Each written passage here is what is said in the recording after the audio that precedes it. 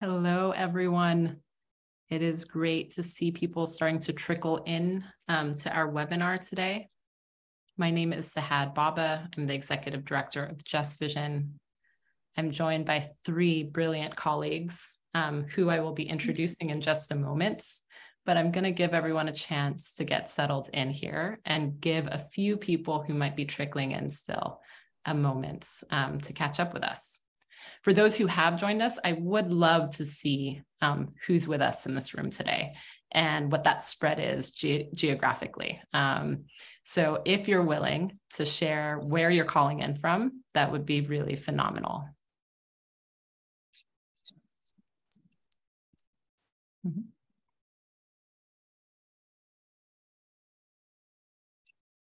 We had an overwhelming response to this conversation today, so I anticipate that we're going to have a great spread. The UK, California, we have Brooklyn, New York, Seattle, France, we have Minnesota in the house, Berlin, Germany, show up, Massachusetts, London, Morocco, welcome Morocco, South Africa, Cape Town, Edinburgh. Wonderful. This is so exciting to see so many people joining us for what I believe is an incredibly important and timely conversation. All right. So in the interest of time, we're going to go ahead and get started. Today's conversation is on the new Israeli far-right government and the resistance to it. My name is, again, Sahad Baba, and I am the proud executive director of Just Vision. We're a team of journalists, of filmmakers and human rights advocates, and we have a laser-sharp focus on filling a media gap on Israel-Palestine. We do this through journalism, storytelling, and strategic audience engagement. Our team is delighted to co-sponsor this gathering today with 972 Magazine, an independent online nonprofit magazine run by a group of Palestinian and Israeli journalists who are committed to equity, justice, and freedom of information. I'm pleased to be joined today by my colleagues, Diana Butu, a legal expert, analyst, and policy advisor to Al-Shabaka, the Palestinian Policy Network, Orly Noy, a Mizrahi activist, board chair at the leading Israeli human rights organization B'Tselem, and she is here today in her capacity as deputy editor at Local Call, the Hebrew language news site Just Vision co-publishes together with 972 Advancement of Citizen Journalism.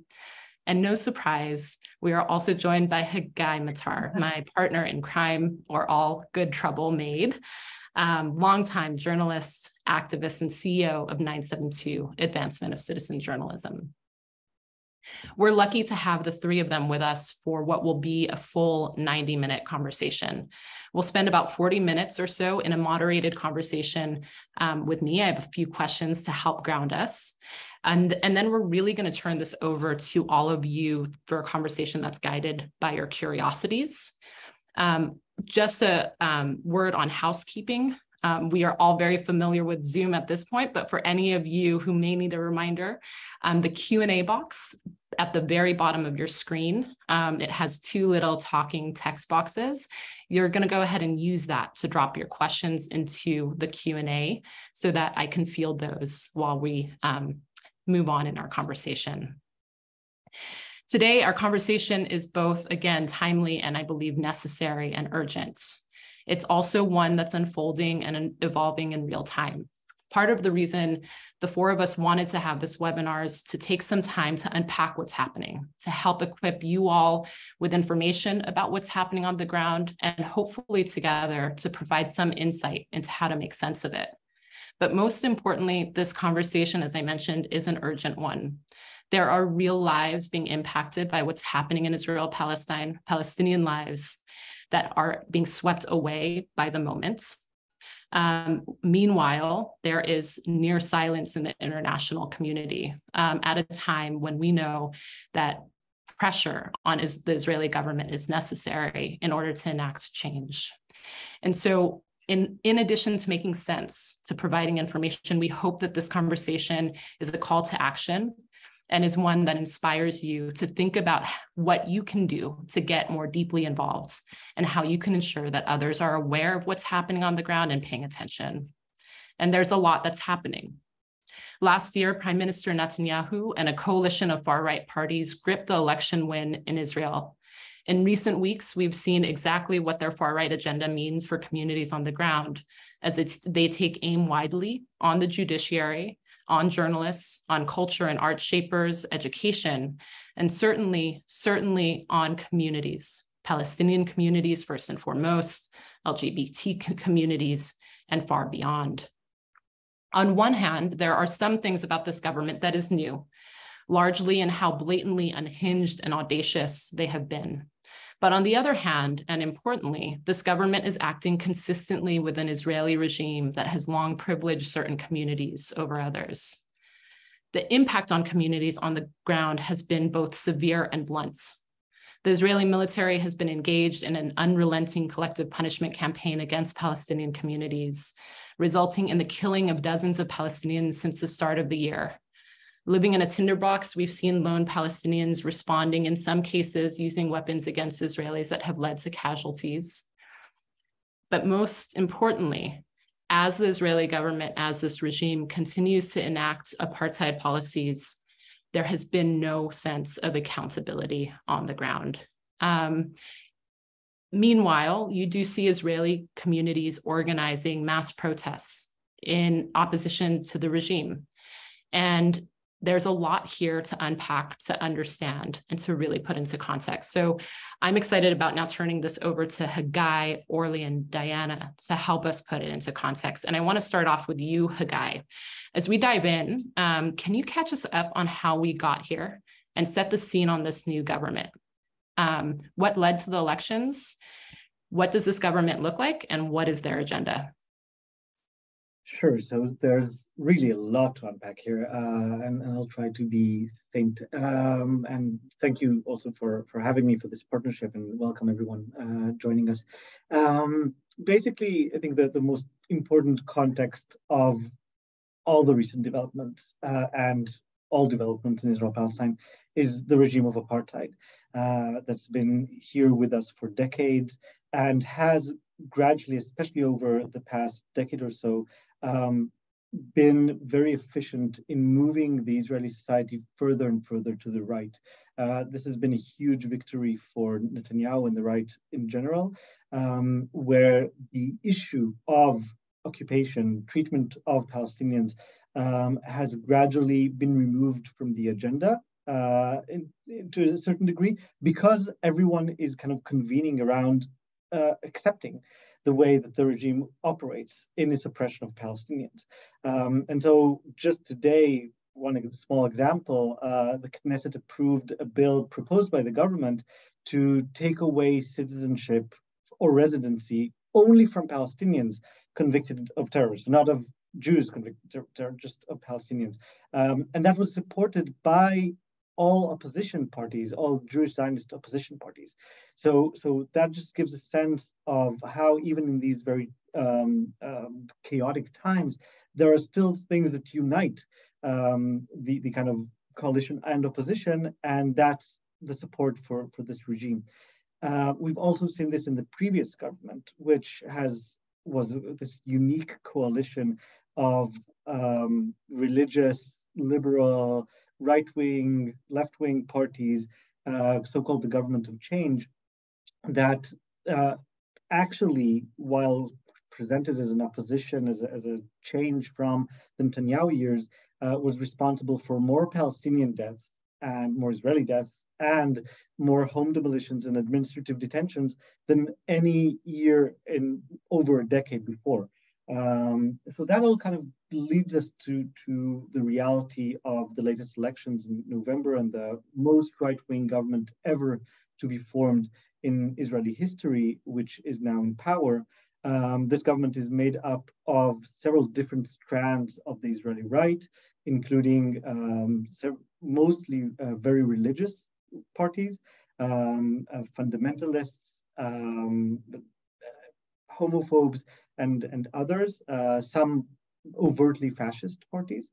And what they're trying to do, as you were saying before, Suhad, they're moving towards several very dramatic shifts that some of them are continuations of what we've seen before, especially towards Palestinians, deepening annexation and construction of settlements, demolitions and so on of Palestinian homes and so on, but also attacking the education system, the media, the field of culture, giving more space to religion in civilians' lives within Israel, and deportation of asylum seekers. So we have all these fields of attacks that this government is planning. The pivotal point that is now kind of at the center of media attention and public debate is changing basically the system of regime around the judicial system. And it's important to understand in this context that Israel has only one house of parliament, and that house is governed by the government. So there's no separation of authorities there. The government and the parliament are basically one, and the only check and balance against the power of the government is the courts. The courts have traditionally supported apartheid, have been very supportive of that, but have put in place some checks and balances on the government in terms of human rights in certain conditions. What we're seeing now is the government is basically trying to defang the judiciary, basically cancel the ability of the courts to supervise power, leading to an attempt to delegitimize, outlaw all Palestinian parties in the Knesset, which will guarantee an eternal rule of the right and which will allow them to carry out all the other reforms they're planning without the supervision of the court. So that is what's happening right now in general. That's what is causing the opposition to go into really unprecedented steps of protest, but we'll leave that for later.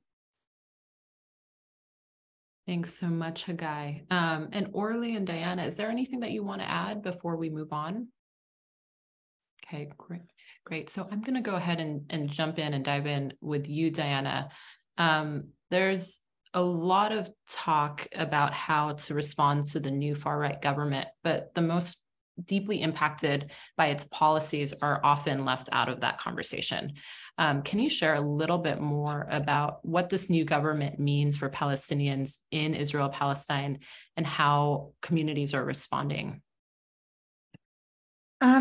First, I wanted to thank you, Saad, for hosting this. And I also wanted to thank Orly and Hagai for appearing on the same platform. It's lovely to see you and to be speaking with you and sharing with you. So I thank you for putting this together. In terms of what this government is doing, look, as Hagai already mentioned, each and every Israeli government from 1948 until now has always put Palestinians in their crosshairs, literally. And whether that is through the means by which of actually killing Palestinians, targeting Palestinian land, targeting Palestinian homes, making life so miserable that people leave, imprisoning Palestinians. This has been the common strand since 1948 to the current day. The difference between this current government and previous governments is that this government has been given a green light by the world. And why do I say that they've been given a green light? Because this government came out very clearly. They don't have different policies that, for example, maybe other political parties might have, like they can hide behind economic platforms, or they can hide behind other issues that they want to address. This government has put all of their energy into one issue, or two issues, and only two issues. One is saving Netanyahu, which is why we're seeing all of the changes to the judiciary. But number two, and which is more important, is targeting Palestinians and targeting any form of dissent, any form of resistance to Zionism, and what have you. And so what they've been doing is that they've made this clear. They made it clear on the eve that the government was formed, and the way that they announced what the platform of the government was going to be, which is that it was exclusively Jewish, exclusive self-determination for the Jewish people, that all of the land of Israel, including They can't even get themselves to say the West Bank, including, as they put it, Judea and Samaria, you name it. And then we heard immediately thereafter the demolition of Musafar Yatta. We heard that they were going to, we've heard Ben-Gvir talk about demolishing Palestinian homes in East Jerusalem.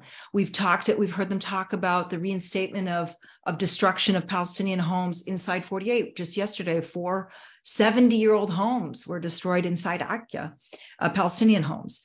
We then saw yet another, this law that Haggai mentioned about revoking citizenship.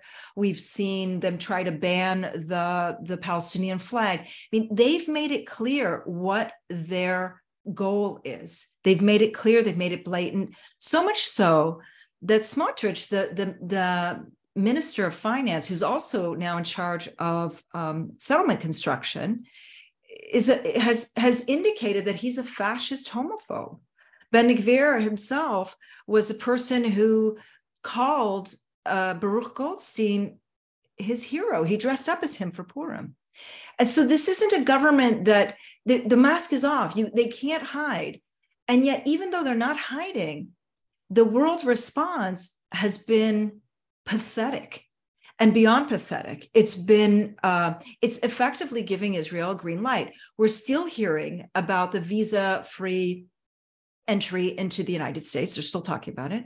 The US government talked about how they're going to judge the government based on its actions, not based on its individuals. And yet we've seen what's happened.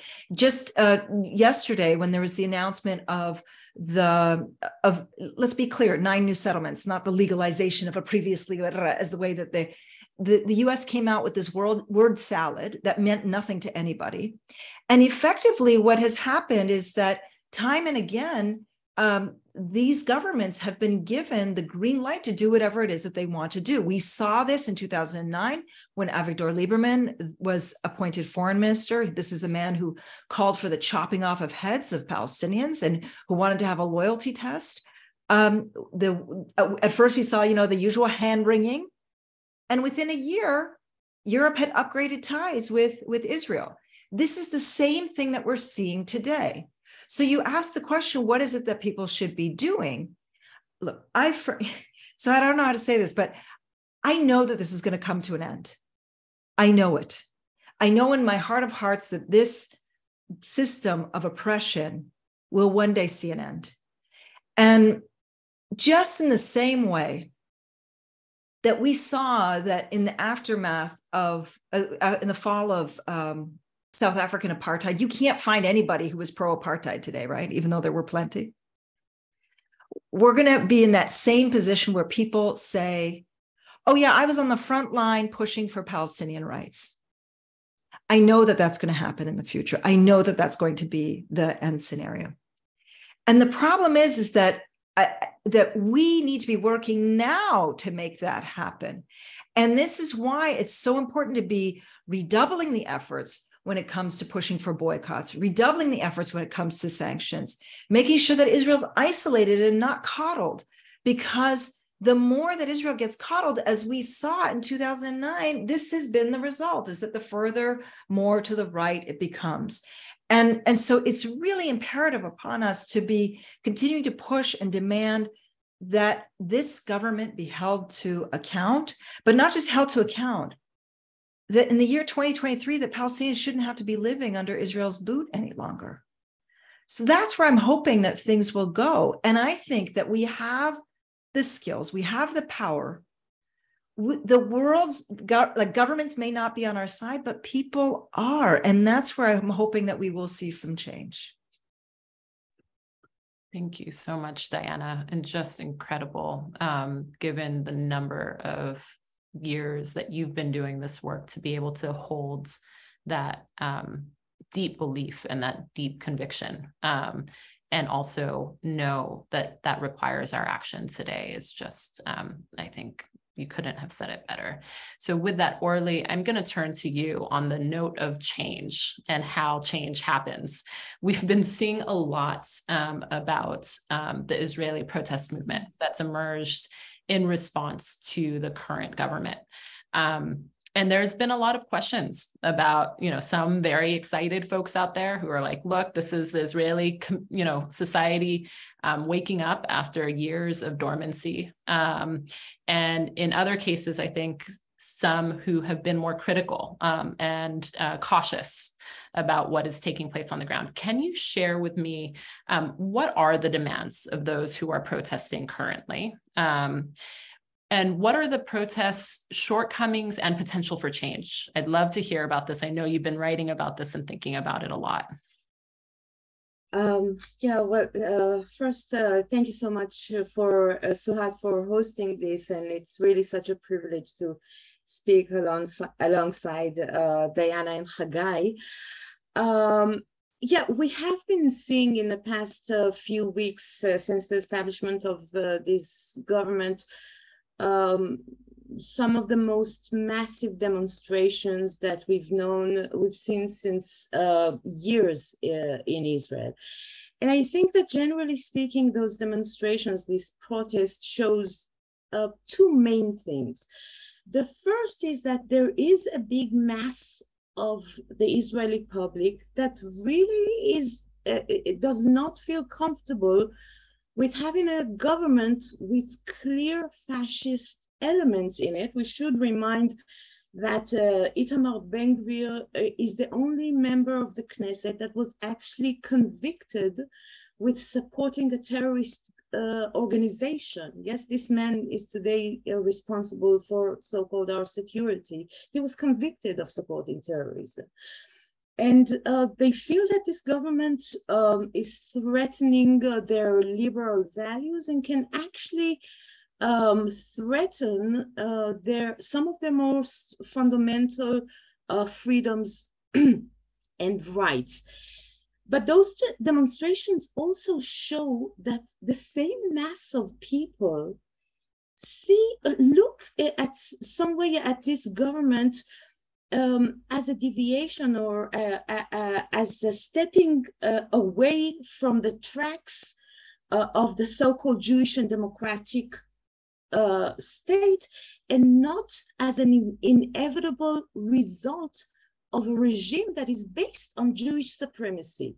And what they really want, in a way, is to turn back the clock to a situation in which apartheid regime can be continued under the pretense of democracy without international scrutiny and without their own rights being threatened. And this you can see in the messages of the protest, in the speakers, the main speakers of the protest, and in the practices of the protest.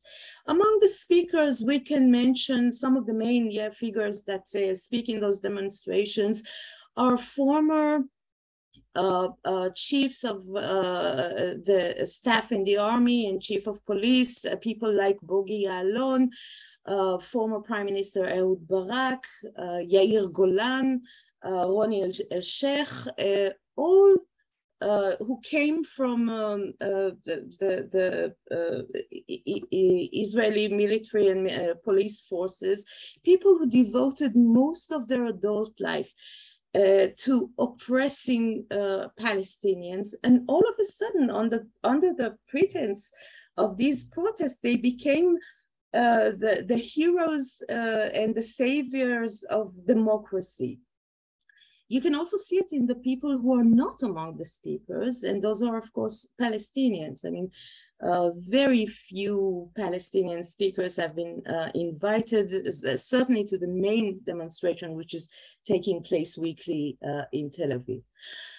Among the participants, the groups that participate as groups in this protest, you can find ex-soldiers for democracy, all sorts of military and paramilitary groups for democracy, and you can even find settlers for democracy now that are also protesting against, the division inside the Jewish people, of course, and let us unite and let us, not go to civil war and whatnot.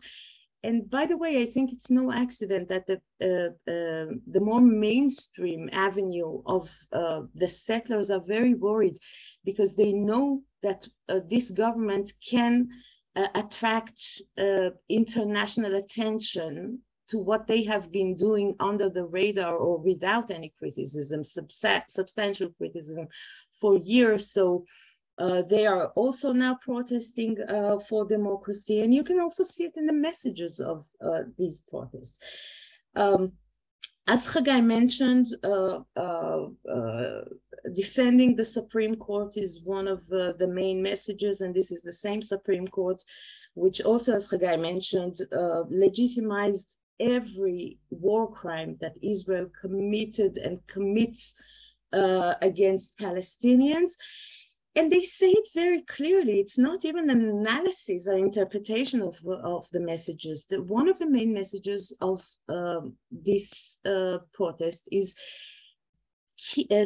support or protect the Supreme Court, because they are the shield that protects our soldiers from the ICC. So they know that this is one of the main roles of the Israeli Supreme Court. And you can see it in the practices of the protest. As I mentioned, almost no Palestinian speakers, and of course, almost no Palestinian participants as well. Millions, really literally, to sea of Israeli flags. It's almost, there's something very, almost violent, certainly very demonstrative about the massive numbers of Israeli flags, and keeping away the Palestinian flags. And people who brought Palestinian flags were not received that well in that protest. I will just very shortly mention that it's not that extraordinary. I mean, we've seen mass protests in Israel in the last decade. We can mention the what was called the social protest in 2011 against the high cost of living. And of course, the Balfour demonstrations, which are more people more connected, affiliated with the current protest, which was successful in the way that it really did bring down the previous Netanyahu government. But there is also, I think, one big difference. I think that what brought people out to the streets to protest against Netanyahu back then was the issue of corruption. And I think that even if they didn't speak about everything that we would want them to speak about, there was something healthy about masses of people going out and protesting against the simple notion that corruption is not something that we want in our leadership.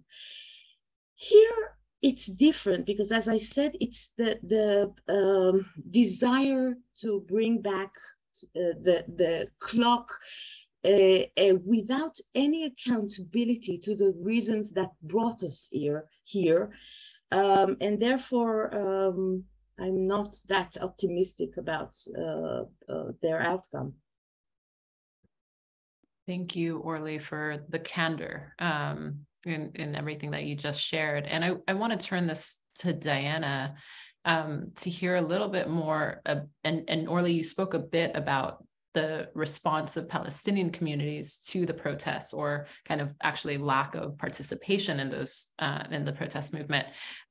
Diana, can you unpack that? Share a little bit more with us around how Palestinian communities in 48 in particular are responding to the protest movement, and take us a step deeper in terms of, where the Palestinian community is fitting into the kind of conversation within Israeli society. I think, in our conversations, you've spoken quite powerfully to the dynamic that's emerged over a long period of time. On one hand,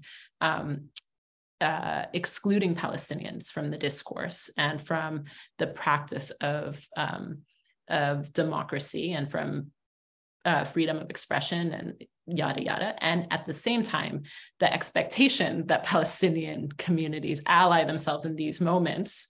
Can you share more about that with us? And you're on mute. Yes, I forgot I was on mute. Yes, I was very excited to begin and I forgot I was on mute. Thank you for the question. It's a really good one. Where do I begin? So let me begin by saying that for years and years and years and years, the Palestinian members of Knesset, or let's say the anti-Zionist parties that are in the Knesset, because there are a few of them who are Jewish as well, have been pushing and saying to the world that Israel is heading towards fascism. They've been saying this for years.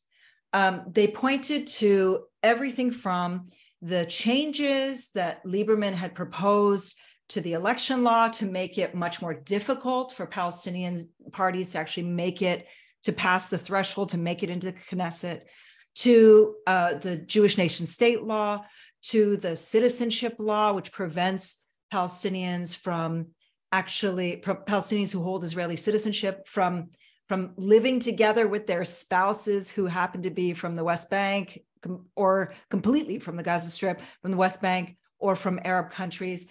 They mentioned it when it came to the law that allows for Israel to destroy Palestinian homes, including inside 48. I mean, they've been the canary in the coal mine, so to speak, screaming and shouting that this boulder of fascism is headed our way.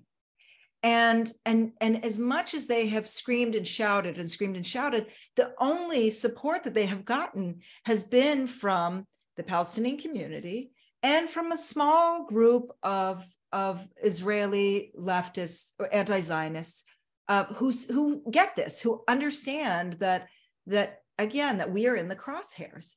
And so here we are now with a fascist government. By their own description, they're a fascist government, racist fascist. And now this protest movement is taking place. And there's an expectation that somehow Palestinians are going to just naturally join with this protest movement. But again, that's the thinking of somebody who lives under Jewish privilege, who lives in a supremacist society, where they think my issue must be your issue. And you must participate because you are, also affected. And what Orly's mentioning about the way in which these protests are happening is absolutely correct. There is something very violent about them. When you see a sea of Israeli flags, the flag that is the very symbol of my dispossession, ethnic cleansing, occupation, demolishing houses, killing people, imprisonment, that's not welcoming at all. It's quite the opposite. It's alienating. And what the protesters are calling for is somehow a magical reverse to November, first days of November, early, last days of October. And if we just turn back the clock, then we're all going to be good. And what they don't realize is, A, Palestinians are viewing this with a big eye roll, just to be clear. We're not participating.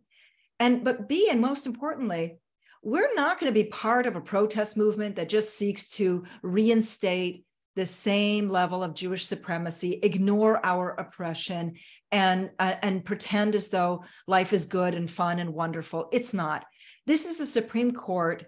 If you just look at the Supreme Court, because that's the issue that most people are focused on, this is a Supreme Court that has justified Israel's demolition of Palestinian houses, destruction of Palestinian houses. This is a Supreme Court that says it's okay to use Palestinian bodies as bargaining chips.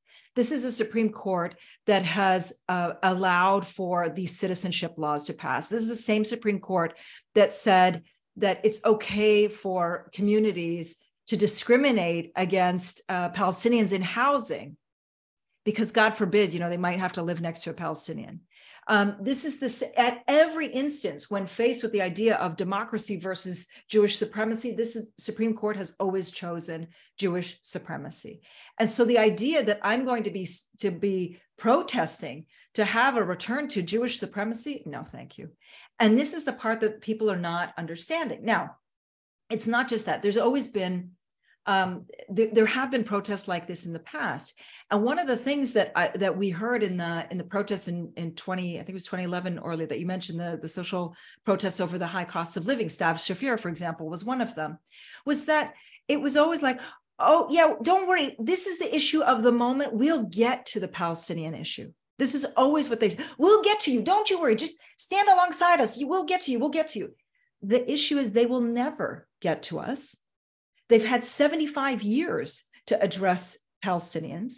And for 75 years, they have not, and they will not, because the state is founded on Jewish supremacy. And I will not be part of a protest movement that seeks to restore the level of Jewish supremacy that existed in end of October, beginning of November. All of this, unless there's a movement that's out there that's really looking at challenging the system, challenging the status quo, and not challenging this government because the small little tinkering that is doing, this is not something that Palestinians are going to be joining in. And I think it's repugnant for people to be asking us to join it, given what this court, what this country, what this government has done to us for all of these years. Diana, thank you so much for that. And as we're starting to shift gears, I want to start taking questions from the audience. Some folks have dropped in questions and also comments in the Q&A box. So I'm going to invite folks to, if you have a question, please do type it into the Q&A box. Again, that's at the bottom of your screen. And we're going to start taking those questions. I do think that there's a question that's offered that I want to pose to this group, where it comes back to the protest movement, and it's a question about whether there's growing kind of sentiment amongst Israelis themselves about including an analysis around government repression of Palestinians in the protests themselves. I'd love to hear from you all where that's happening, even if it might be in small pockets, and also what is required to actually, I think Orly, you use the phrase "hold up a mirror," or kind of be self-aware of what is actually taking place here. What is required for that to happen? What are the elements that we need in place? So I want to jump in with a slightly different position. While I agree fully with literally everything that Orly and Diana just said about the protest movement, and I can say things, additional things that are terrible about it, I do also want to offer at least two more positive perspectives on what is happening. And one is that I do think that it is essential, and it is in the interest of people like ourselves to be a part of that movement. And that, yes, while there has been apartheid and all the things we've been talking about all this time, an actual full-blown authoritarian fascist regime can be worse. Things can get worse than they are now. What the government is planning for Palestinians, for civil rights organizations, for the left, for the media, it's all much, much worse than what we have seen so far. And if we all become even more persecuted than we have been, I don't think that will contribute to the struggle that we've been leading. So first of all, because of that, I think there's a point in allying with the protest movement. The second thing is that protest movements are a messy animal. It's not, yes, I mean, you have your center stage in Tel Aviv, you have, with speakers like Bougie Alon and Ronnie Sheikh, talking in front of 130,000 people. But within that, you have different strands, and you have different people coming out for different reasons and going through different processes as they get politicized. We were talking, Orly mentioned the 2011 protests for social justice, the 2020 protests against the Netanyahu government and corruption. In both of these movements, while neither of them was centered around apartheid in any way, both of these movements had groups of activists organizing within them, trying to radicalize the movement, trying to kind of hold that mirror up to other protesters, not from the outside, not kind of sitting home and saying, I'm not a part of this because so and so, but actually being on the streets, taking part in what's going on, getting arrested if you need to, as part of the movement, but also leading a struggle within the struggle and saying, we can't say that this is a struggle for democracy when we're basically trying to sustain apartheid. And that's been happening with this movement as well. So you do have, with every single protest throughout the country, you have kind of radical blocs within them, people carrying Palestinian flags, carrying signs against apartheid, carrying signs for actual real equality and democracy. And that event, that situation where you have people trying to politicize and galvanize other protesters on the street means something. Sometimes they get the response of people trying to beat them up and chase them out of the demonstration. Other times people just look at them at dismay and like, how is this connected? Why exactly are we talking about Palestinians right now?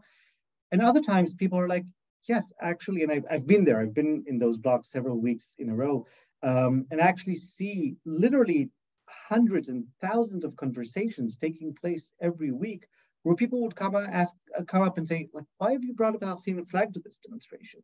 And the person holding the flag would actually explain how this is relevant. And people would be like, yes, actually, there is apartheid here. I didn't think about it that way. Or like, yes, actually, the occupation and the way Israel treats Palestinians, that is the core of everything that's happening right now. I didn't think of it that way. That's meaningful. The people in this block have been kind of bringing posters and kind of placards and stickers, and they've run out every single week. They've been giving out hundreds and thousands of these stickers and placards to people who did not plan to talk about the occupation and apartheid in the demonstration. They came because of the main call that is very conservative. But in the protest, during the protest, they became politicized. And the same happened in 2011 and 2020, where we saw many people who came for one reason, but after that became, now we know them as some of the most prominent activists in solidarity with Palestinians. So that a moment of radicalization is something that I think we should be striving for, and is another reason to play an active role in this movement. Thanks, Hagai. And I see Orly ready to jump in. Great. No, I actually agree with Hagai. I mean, I know the anti-apartheid and occupation bloc. There are many of them are good friends of ours, and I really admire their ability to continue going on to those demonstrations, holding those signs against apartheid and against the occupation, and having those conversations. I don't dismiss it at all. Maybe, it's also a question of personal temper. For me, really physically, when I see those masses of Israeli flags and the Bogi Ya'alon, the war criminal Bogi Ya'alon on the stage, it's not a place that I can bring myself physically to participate. But I also want to say that those mass demonstrations are certainly not the only way to object the political reality. We all have been engaged in political activism long before those protests, and we have so many different platforms and ways and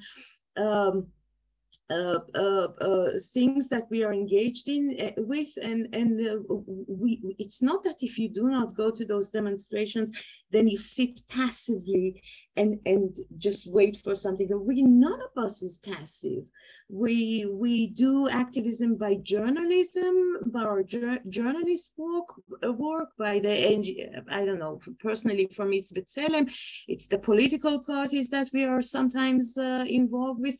It's the demonstrations alongside with the Palestinian residents that we go to, if it's in Sheikh Jarrah or in Silwan or in other places in the West Bank. So it's not participate in those demonstrations or sit passively at home. We are not passive. I just don't feel the capacity. I'm not resilient enough to participate in those specific demonstrations. Thank you. You know, I often think about the role that each of us plays in our various capacities, and given where our ability to influence changes. And I think, Orly, you're speaking to the many ways that people can participate and show up to create change.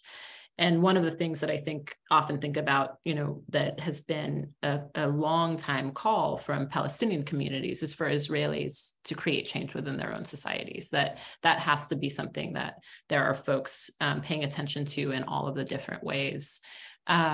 I also, you know, oftentimes at Just Vision, we think about the role that the international community, you know, on one hand, we need there to be a kind of committed group of Jewish Israelis who are activating and dissenting with the government and being ready to put their bodies and lives on the line and use their voices to speak out.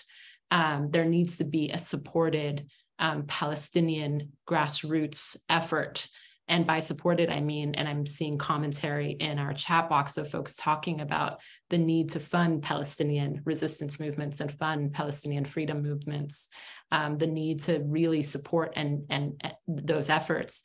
And there needs to be international pressure, that not only international pressure, but there needs to be at the very least, we need to stop seeing actors, namely the United States, from shielding Israel and its behaviors. You know, just this morning, I woke up to an article about the Biden administration stopping the nomination of one of their appointments because of the fact, it's a human rights appointment, because of the fact that the individual had called Israel an apartheid state. That couldn't be more obvious in terms of the level of protection, not just the failure to act, but the level of protection that governments like the United States are offering to this regime. And so I just, you know, and this speaks to several of the questions I think we're seeing in the chat box, including the role of international pressure. I want to come back to that question. Diana lifted it in her comments earlier, but I want to take a moment on that. What does that mean? What does international pressure look like? For a lot of the folks on this call who are calling in internationally, what can people do in their capacities? You know, I think about the fact that movements are built from a wide range of people who have different influence and different levels of kind of reach. What can people do right now to be thinking about and engaging on this in a way that is constructive and helpful?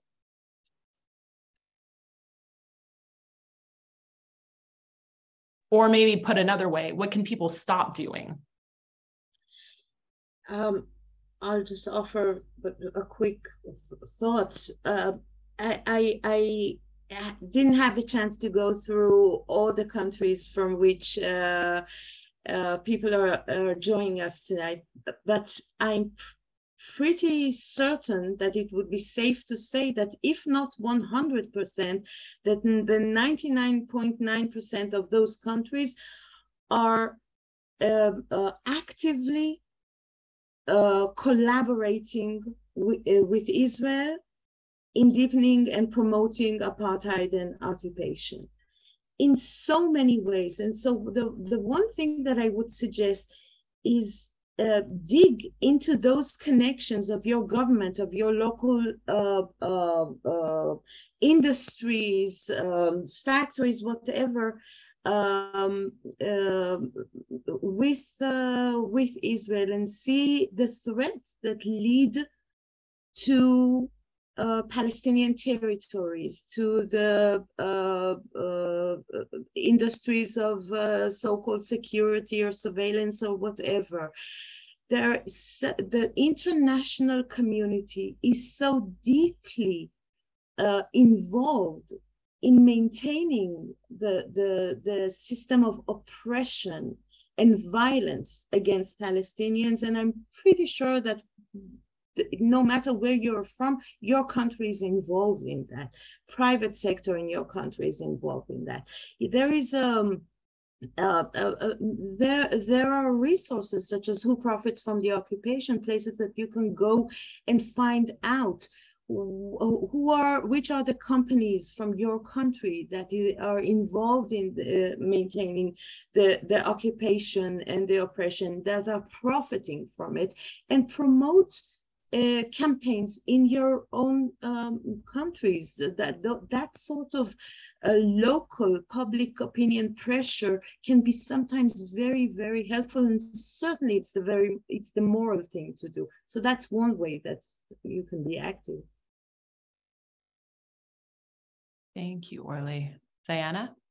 Yeah, if I can just add, I don't know how many people heard the announcement about the mayor of Barcelona and the call to cut off ties with Israel. That doesn't happen in a vacuum. It happens when there is activism, and it happens when there is political support given to those individuals who take those positions. And so when you think back to where movements have happened, where change has happened, I don't expect that change is ever going to happen on a state level. I really don't. I mean, we none of us should be expecting that there's going to be a state that's going to fly in and make a pronouncement against Israel. The occupation must end. But there is a lot of work. There already is a lot of work that's happening, which is really it's heartening. I mean, it makes you. It's the only thing that makes you survive in this place. But just to double down on those efforts to make sure that Israel is not treated as a normal state. That's what Israel has always wanted. It's always wanted to be treated as a normal country, which is why in all of these years, they've been seeking Palestinian recognition of the state of Israel. That's why they want recognition, not only of the state, but as a Jewish state. They want us to be able to acquiesce to our own ethnic cleansing. This is why they invest so much money in trying to fight any of these boycott laws. This is why they spend so much money trying to malign people who are affiliated with the boycott movement. This is why they spend so much money trying to shut down or make life difficult for NGOs, including NGOs that are operating here, because they want to be viewed as normal. And what the boycott movement does is it shines a spotlight on them and says, you are not normal because you're not normal.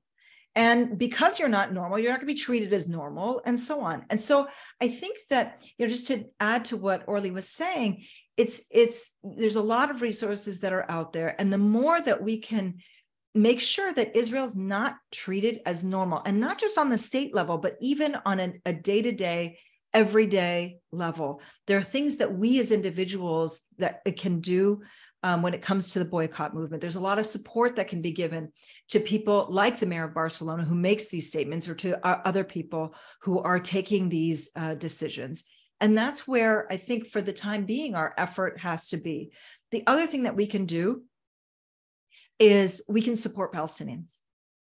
And one of the things that has been, again, really disheartening is seeing the finger wagging at Palestinians and telling Palestinians how we should be behaving, particularly in this space and in this place and in this time.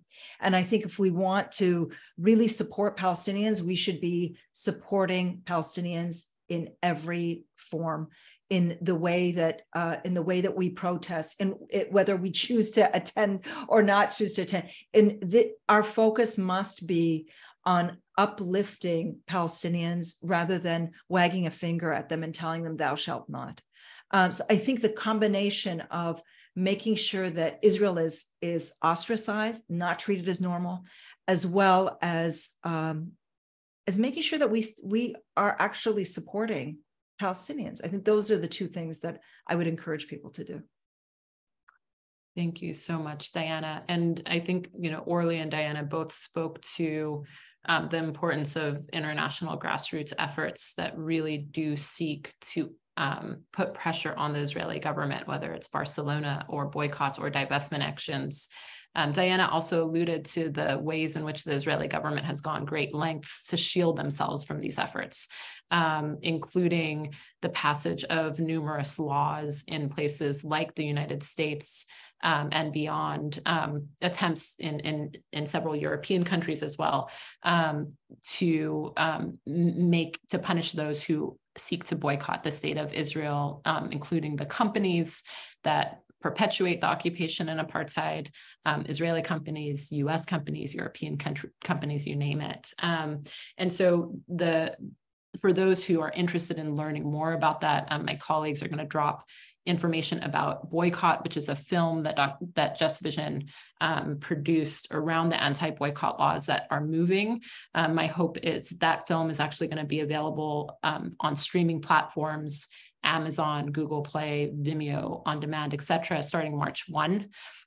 So it will be available widely globally. I highly encourage folks who are curious about what they can do, either getting involved in these kinds of campaigns or fighting back against these laws, which are actually meant to inhibit the ability for grassroots movements to gain traction, which is one of the areas where momentum has been building internationally and one of the key pressure points for change. So as we go on, I want to, we have a question about kind of real, true solidarity or joint anti-apartheid, anti-colonialist movements that, Diana, you had mentioned earlier in this conversation. And the question is there any serious organizing to create the real joint anti-apartheid, anti-colonialist movement that you've mentioned? And I'd love for, in particular, Diana and Orly, both of you have been involved and in various ways with different efforts in Israel, Palestine. And specifically, I think, have been both observing and kind of very closely involved in efforts like those, like Balad, for example.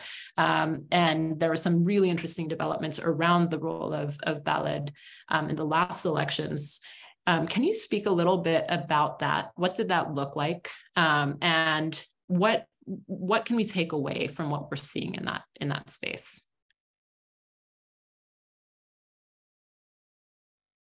You're referring specifically to Balad. Yeah. Balad, the Palestinian Democratic National Party, that was which I am involved with. I'm an activist in that party, which was part of the United Joint List, and for reasons which we will not go into right now, found itself running by itself in the last elections and ended up not passing the threshold and not entering the Knesset, the parliament. That turned out to be a very teaching and a very interesting moment for Balad. Because while everybody, I mean, it was a surreal almost situation in which it came very, very close. I mean, it was very, very close to passing the threshold.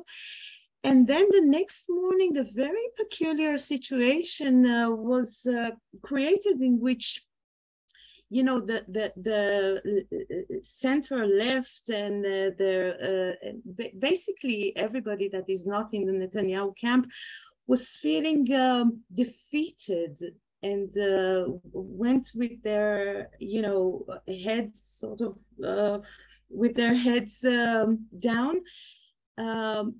Balad celebrated from the very next day. It was a celebration because it was a demonstration of power and a demonstration, and it was a celebration because it was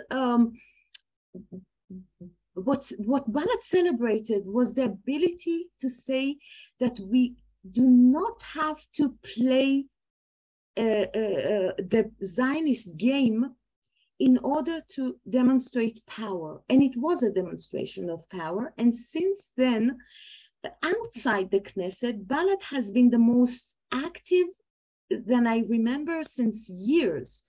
They're reviving the student cells in the universities. They are reopening the branches that were closed for some time in different cities and towns. They're holding gatherings. And all of a sudden, there is this new vibe, or this new feeling that we can be an independent, democratic voice that does not give in to the Zionist game, not from the, we are not part of the left and we are not part of the right. We are an independent Palestinian national democratic choice. And actually, it is now the only democratic choice that speaks clearly about a state for all its citizens, which is like the most fundamental thing for functioning democracy. Only in Israel it's considered to be something very radical and unheard of. So I think the role of Balad today, more than any time before, to hold the alternative to fascism, which is inevitable. And if we, even if those demonstrations will be able to turn back the clock, we will end up in the same place again, because it's an inevitable turn of a supremacist regime. There is no other way. And Balad today is holding the only alternative. And this is what I meant by saying that we do not have to participate in those demonstrations in order to resist. And this is exactly what Balad is doing today. Thank you, Orly. I'm shifting gears a little bit. There's some questions around Palestinian leadership in particular, and I'm wondering if we can take a moment to unpack what's happening with the PA, Hamas, and where Palestinian communities are in relationship to those entities. And the follow-up question, just kind of following on from just the update around what's going on there, is kind of a curiosity that's kind of coming up in the Q&A around what it would take for Palestinian intellectuals, grassroots leaders, community leaders to pose a unified kind of vision for the future in light of what is happening with Palestinian political leadership. I'm assuming that's directed at me. Yeah, it is. I think so. Okay. All right, where's the government? Oh, it's like it's a big stretch to call this a government. Why do I say it's a big stretch to call it a government? Because the Palestinian Authority is really only operating on such a small space of territory in such a limited way for such a limited group of Palestinians. Remember, 2/3 of Palestinians are outside the West Bank and Gaza Strip. And even within the West Bank, the PA really only has control, if you can even call it that, over a very small portion of land. And in Gaza is, the size of a dot. It's really tiny. That's not, the issue isn't size. The issue here is that this is a government that was established under the Oslo agreements. The Oslo agreements themselves were only supposed to be in place for 5 years. So maximum, this was a government that was supposed to last from 1994 to 1999, May to May, 1994 to May 1999. We're now in 2023, way past the expiry date of the Palestinian Authority. And the reason that that's important is because what the authority was supposed to do was the thinking, the logic behind it was, we're in a process of negotiations. And because we're in a process of negotiations, we need to make Israel feel safe. The only way that Israel can be made to feel safe, Tom Friedman used to write about this all the time in his racist way, is to get the Arabs to sniff out the other Arabs. This is what he wrote at one point in time. And so what they were looking for in 94 to 99 was to have a government that was going to be involved in security collaboration. In other words, do Israel's dirty work for it, because that's what security collaboration means. It means arresting Palestinians. It means throwing them in jail. It means torturing them. Some cases means killing them. And that's what Israel sought with security collaboration, what some people call security coordination. Now, the negotiations collapsed ages and ages and ages and ages ago. And yet the only thing that remains of this Palestinian Authority is the security collaboration. That's it. That's all that remains. And the only way that it maintains its legitimacy, it's not legitimate in the eyes of Palestinians, and I'll explain why in a second, but it does maintain legitimacy in the eyes of Israel and the international community because it continues to believe in security cooperation, collaboration. That's all that it does. So given that it's viewed as relevant in their eyes, they continue to prop it up. Why is it irrelevant in the eyes of Palestinians? We haven't had elections. There hasn't been a referendum about what it is that we want. This isn't a government that is supporting us. This isn't a government that is protecting us. We have nobody protecting us. Zero. We have settlers after us, soldiers after us, an entire state after us.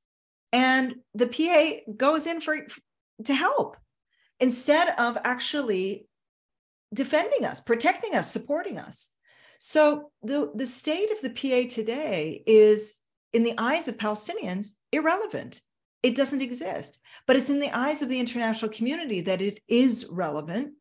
And that's why it continues to be propped up. That's why we continue seeing that the further the Palestinian Authority stays along, and particularly Mahmoud Abbas stays in power, I've written about this, the more that he stays in power, the more authoritarian the Palestinian Authority becomes. And it's no coincidence, because that's his only claim to legitimacy is not through the people he represents, but through the donors and through Israel's eyes, and that's it. Is there a movement to have intellectuals united? We don't need intellectuals united. Every Palestinian, if you can find me one that doesn't believe that we deserve freedom, I'll give you whatever you want. We all are united in our belief that we need to be free. That's it. And we don't need to have like an initiative or another initiative or talk about, two or one state. I mean, that's all just sort of intellectual fantasy at this point. We are united when it comes to what it is that we want, and we want to be liberated. That's it. We want our freedom. There's no disagreement between any of the factions. There's not a single faction that says, yes, we deserve to live under Israeli military rule. Yes, we deserve to be dispossessed. It doesn't exist. So there is already that taking shape. My fear is that because the PA has gone on for such a long period of time, and I don't know how much longer it's going to last, because Abu Mazen is in his 80s and his health isn't good. But because this has gone on for such a long time, the only thing that people envision now is a replacement to Abu Mazen. And I don't want to just replace Abu Mazen. I want to do away with this system. And that's where I think that our energy needs to be focused on. And that's why I was saying people need to, support us in our efforts to do what it is that we need to do to liberate ourselves. Thank you so much, Diana. I want to take a moment to just to hear a little bit about how all three of you think about, each of you is doing some incredible work in your respective areas to create change. Actually, a lot of the work that all three of you have been dedicating your lives to has been around shifting narratives, amplifying perspectives, and really, in some cases, I think of the fact that there have been several instances where I've seen your work. I remember as a teenager looking at certain areas of work, Diana in particular, in the 1990s, when you were calling it, you were saying, look, Oslo is a disaster, right? And it was the premonition, I think, was really clear. I want to take a minute to ask you to each reflect on your experiences to date in terms of what you've been dedicating your life's work to. One, so that people understand and hear kind of the various areas of work that you've really kind of enriched, which I think is such a powerful inspiration. And also, if you can share a little bit about why you do that work, because I think that kind of the change and the intention behind the work each of you do tells us something about, and this audience, something about where to be paying attention right now. So I want to just take a moment for those who didn't read everyone's bios here, for who didn't get the chance to really ask themselves, who are these amazing people that I'm going to be listening to this afternoon, evening, morning, to actually unpack some of that. Because I think, when I'm engaging audiences when I'm thinking about the folks that I talk to. A lot of folks need to be educated, need to engage in deeper conversations around this. And then there's a lot of folks who are like, how do I make a difference? I'm with you and I need to make a difference. I want to make a difference. And so I just want to take that moment to reflect as we start to wrap up this conversation.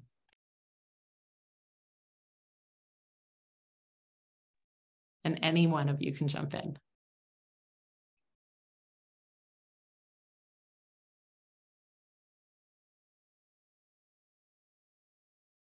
Okay. Okay. Okay, go ahead. Go ahead. Go ahead, Arlie.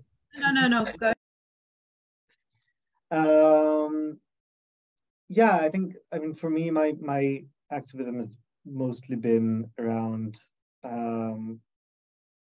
solidarity with the Palestinian struggle.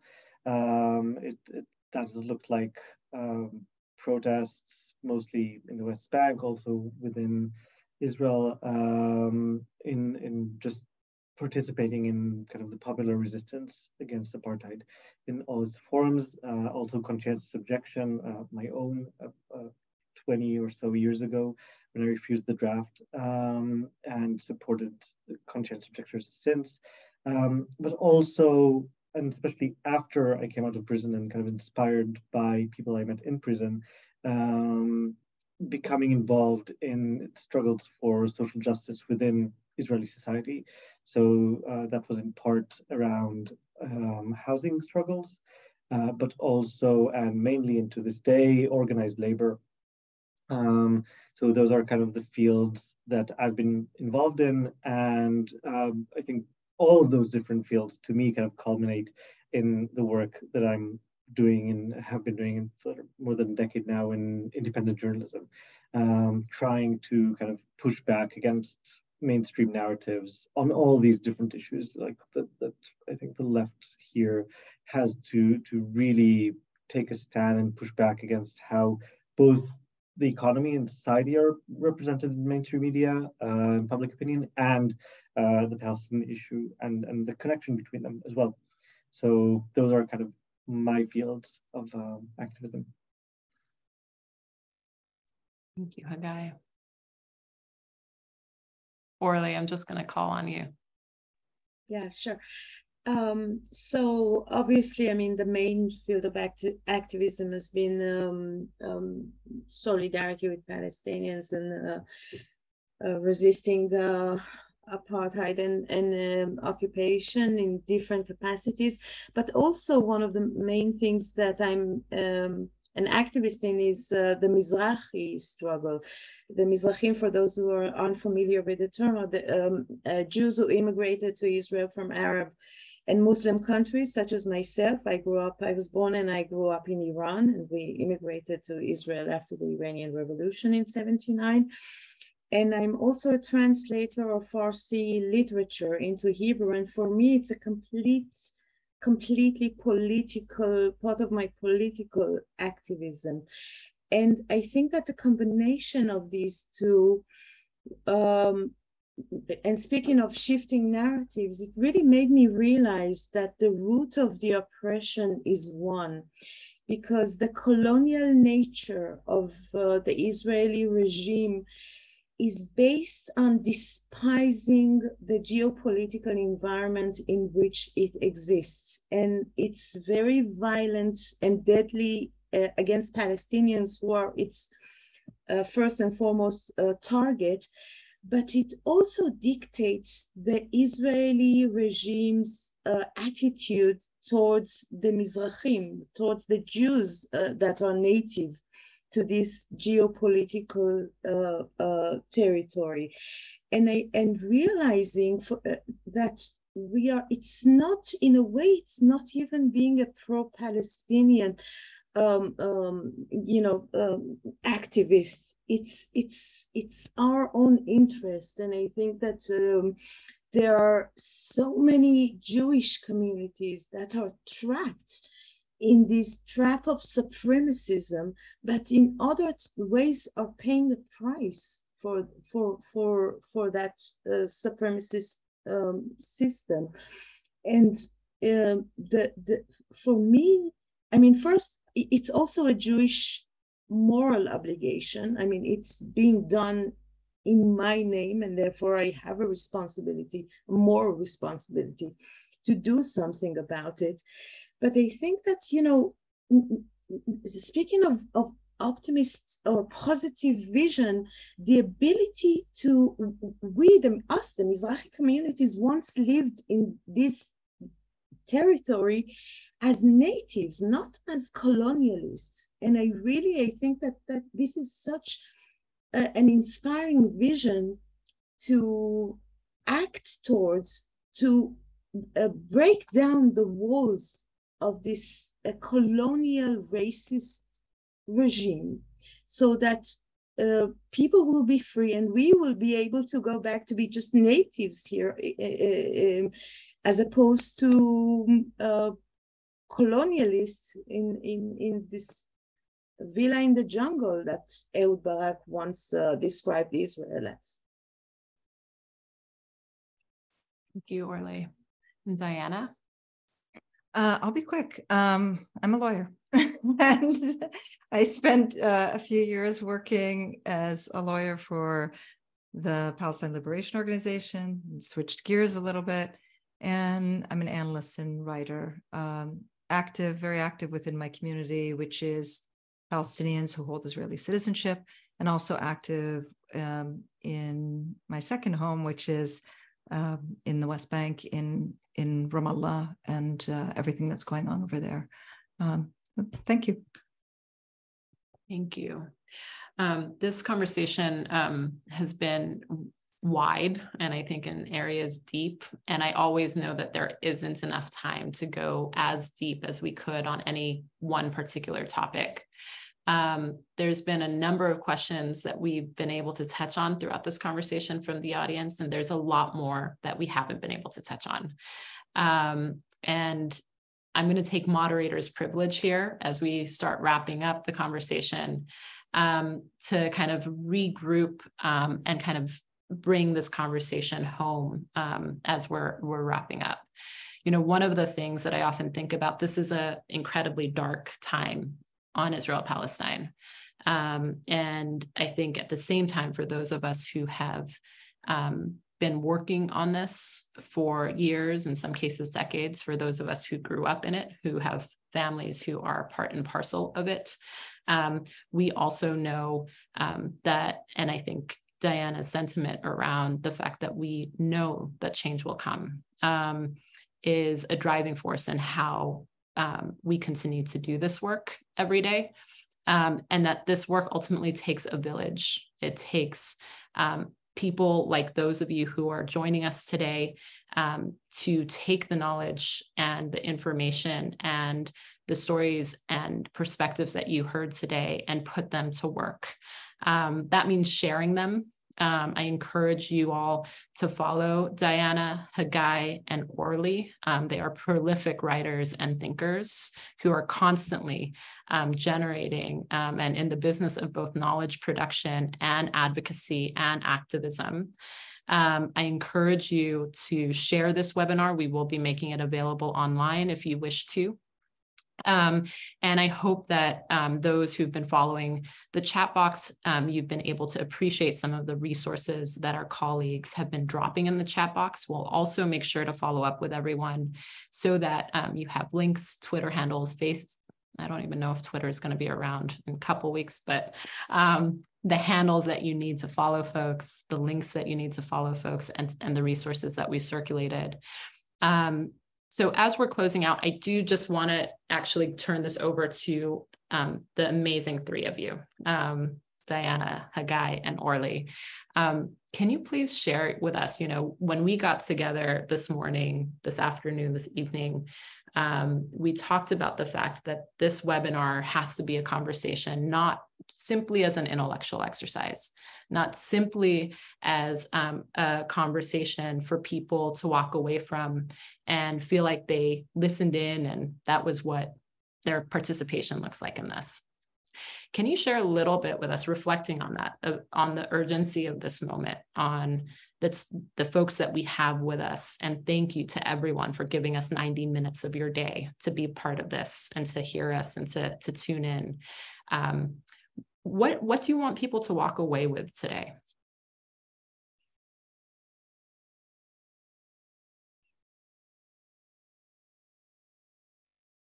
I'm just going to call on people. I'm going to have Orly, why don't you kick us off? Then we'll go to Hagai and we'll close with Diana. Yeah, thank you, Suad. I mean, there are so many things that I would want the audience to take away. Certainly the urgency, really, it's not an intellectual exercise. Look up the name Harun El-Aram and see what is the meaning of the reality that we are discussing. And just and going away and being active, you will most probably at some point be accused of anti-Semitism. Please do not get into that trap. Do not make that accusation, that horrible, horrible, immoral accusation to stop you from doing whatever it is that you need to do. Israel has been using the anti-Semitism card so carelessly in order to shut down and shut up everybody that speaks about solidarity with Palestinians.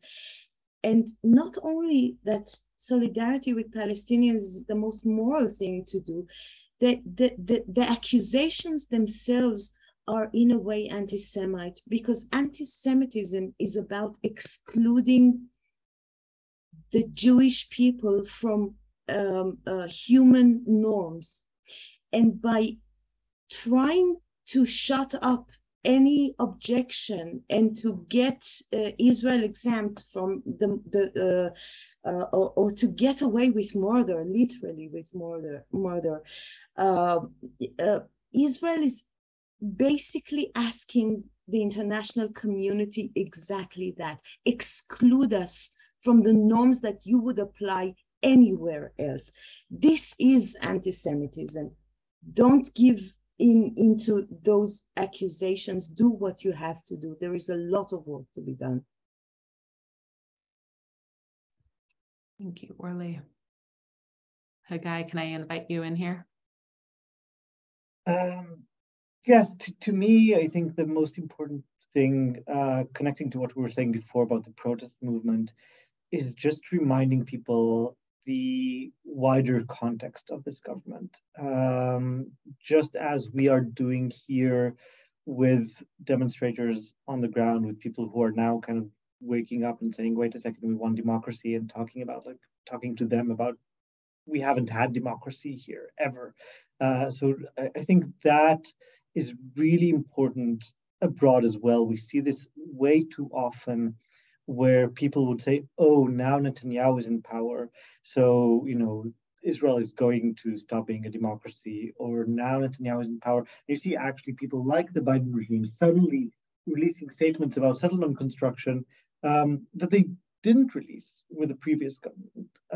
Because when it's not Netanyahu, then suddenly it's kind of people like us. It's kind of, you see people like Lapid, if you're abroad, now the liberals are in power, and that's great. I think there's that just misconception. It's really, really important to push back against and help people understand that we don't just need to get rid of Netanyahu and get back to the previous status quo, both because it's immoral and because it's unsustainable. We got to where we are because of that alleged status quo, which was actually a constant shift to the right. So just pushing back against that narrative to me is really, really important, while also resisting what this government is doing. Thank you, Hagai and Diana. Wow, what do I say after both of them? I think the one thing that I would like people to take away is that for Palestinians, this has never been a democracy, ever. Not since 1948 to the current day. And between the years of 1948 to 1966, Israel imposed military rule on Palestinians, including like Palestinians who hold Israeli citizenship, my parents, for example. And so there was only a brief period of time between 66 and June of 67 where there wasn't military rule. But there's always been a state of emergency since 1948. Since 66, Palestinians have been living, since 67, excuse me, Palestinians in the West Bank and Gaza have been living under Israeli military occupation.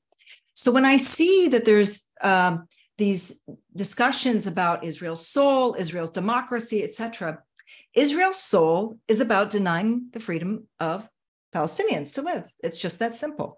And unless we want to get to a place where it's not about that, then we can't keep putting our heads into the sand and asking for a rewind back to October of 2022, when this is definitely much deeper than all of this. And I think that this is the time where we have to keep our eyes and keep talking about what supremacist societies look like. What does Jewish supremacy look like? What does this government and every other government do to Palestinians?